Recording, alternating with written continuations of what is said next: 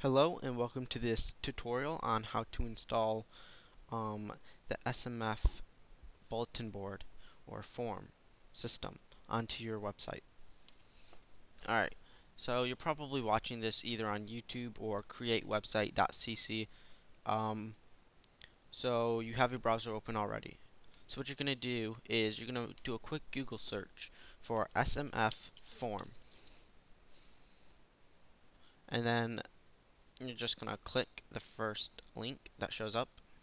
And the great thing about this form system is that it's all free. Alright, it's free and it's written in PHP, so most web servers can run it.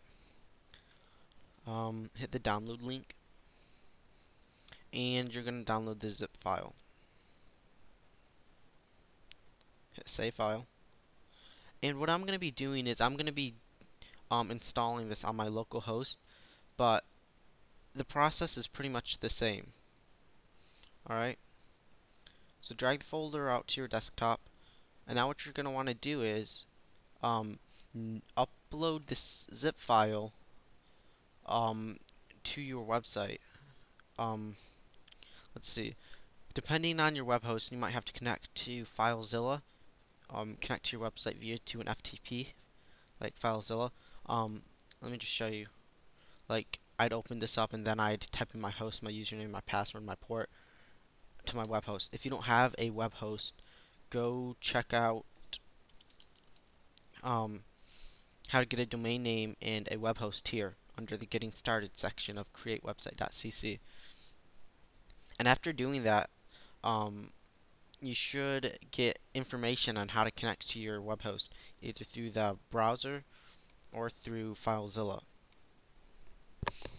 So now you're gonna, um, like I said, you're gonna upload it.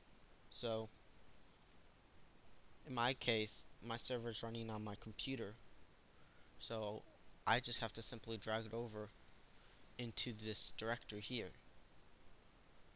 Um, I'm using examp.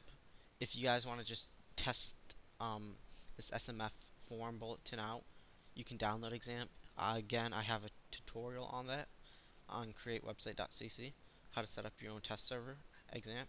And this tutorial just walks you through it, has a few FAQ questions here, and it's 100% free. So, always good to know. Alright, so you're just going to extract this here. It'll take a second. And now you should have all these files here. And now you're going to just open up your browser and you're going to simply go to your website's domain name.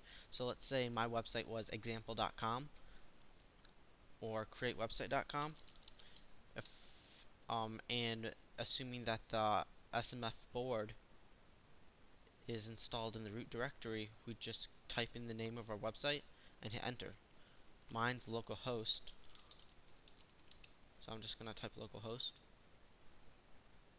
and give it a second. And it's brought me up to the SMF installer.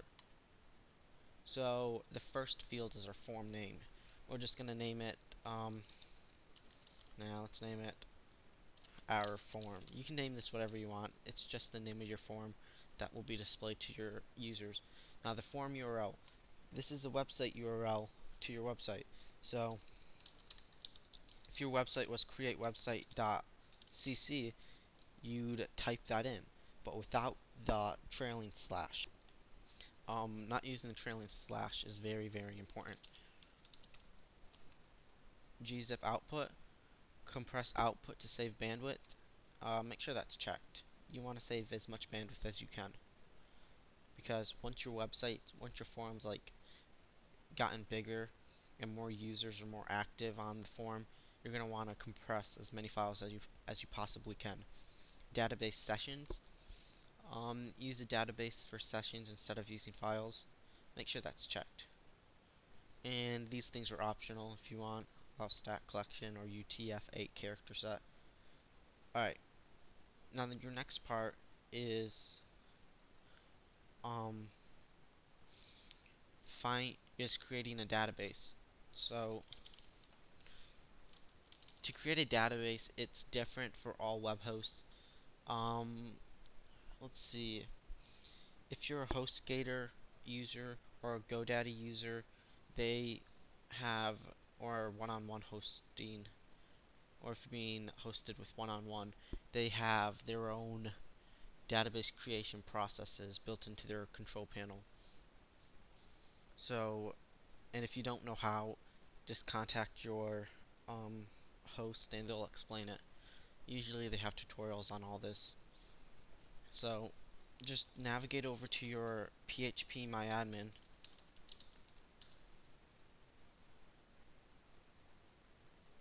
and you're going to want to create a new database.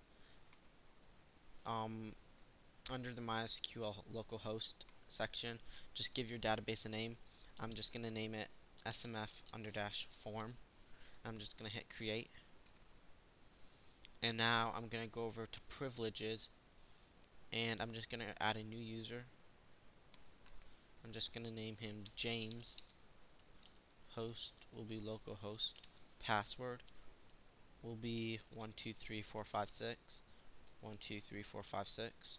And then I'm just going to put M and M because it has to have a number or a letter as well. So I'm just going to check all these and hit go. Now that I have a user, I'm going to give my server's name. This is almost always localhost, so try that first. Unless you're using one-on-one hosting, because it's different with them. MySQL username, it's going to be James because that's what we created in here. MySQL password 123456M.